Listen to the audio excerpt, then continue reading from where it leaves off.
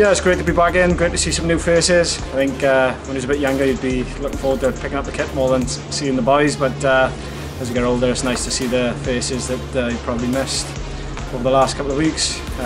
Some I've been with every day, but there's a couple of new boys, great to meet them, and there's always a good vibe when you come in on the first day. Yeah, I think it's lovely. I think it's the first day we've ever had kit on the first day, so hats off to the boys. The rebrand, I think it's good. It's a new fresh start for us, and probably gives us aspirations to where we want to go.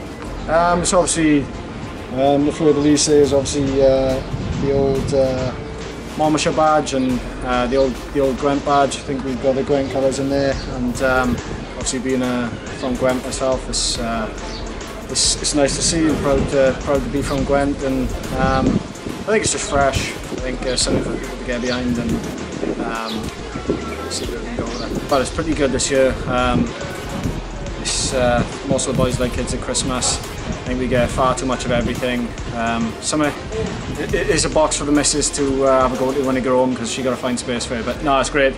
It's always nice to get a new stash. It's what everyone looks forward to, and for it to fit nice and look well, that's great. Yeah, I think we're creatures of routine, really.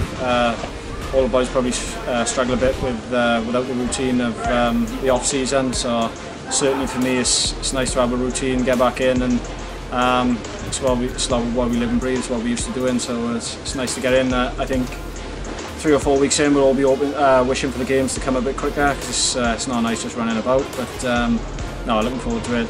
Looking forward to meeting the rest of the new boys coming in. The internationals coming back, and starting strong for the season.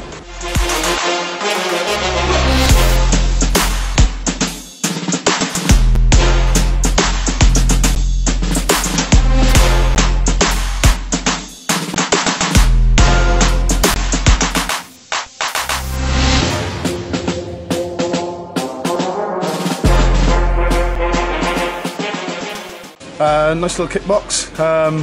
Best part of pre-season for me.